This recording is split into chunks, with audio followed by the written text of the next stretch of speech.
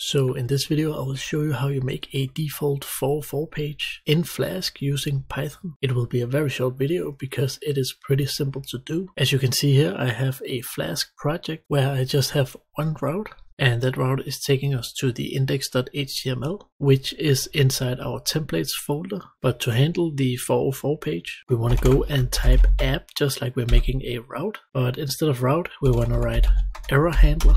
And this will take one parameter, which is the error that we want to target, and this is 404.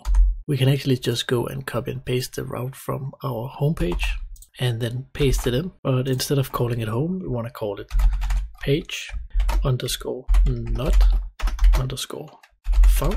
We also want to include a parameter in here. It's just an E to catch the exception. And then instead of targeting our index page, we want to target a 404 page. And finally, we also want to type the 404 again. So the only thing we have to do now is to create a new file inside our templates. So create a new file, say that is 404.html.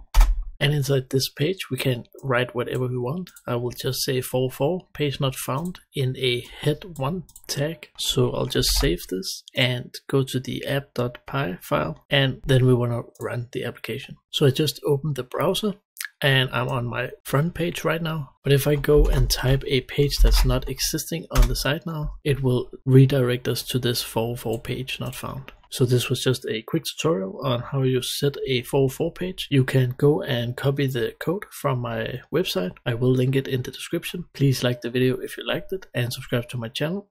And else I'll just see you in the next video. Bye.